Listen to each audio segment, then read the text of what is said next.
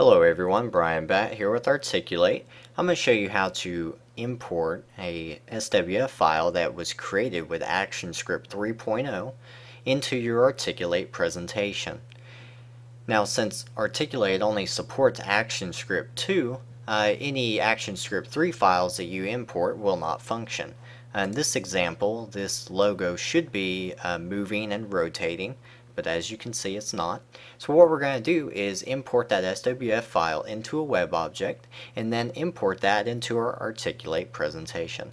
So first thing I'm going to do is close this preview, and then I'm going to open up Notepad, and I'm just going to build a basic HTML file.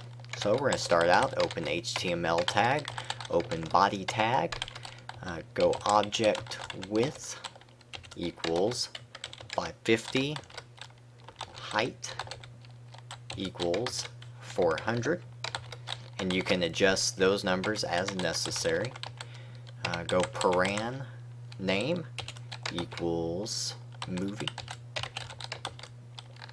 value equals, and this is going to be the name of your SWF file. In my example is AS 3.0.swf, embed source equals, it'll be the same SWF file name, as3.0.swf, width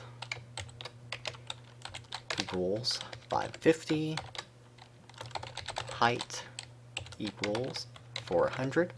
So those values will be the same as what you inserted previously. Now I'm going to close the embed tag, close the object tag, close body, and close HTML. Now I'm going to save this file. It's going to save it as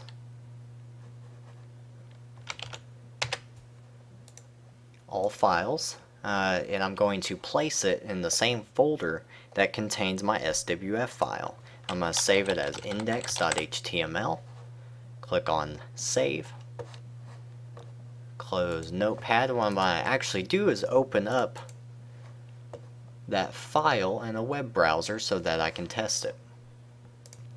As you can see, I've got it open in Chrome, and if you take a look here, you'll see that I've got the rotating logo that is working correctly. So this HTML file is loading that SWF and displaying it properly. So now what we're going to do is close the browser. We're going to go to slide 3, insert web object, click on the folder icon, and we're going to browse to that folder location.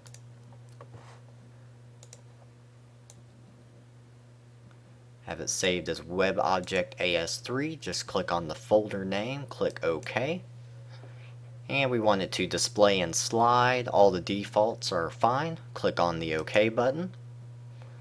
And as you can see, placeholder for the web object, and we're going to preview the slide.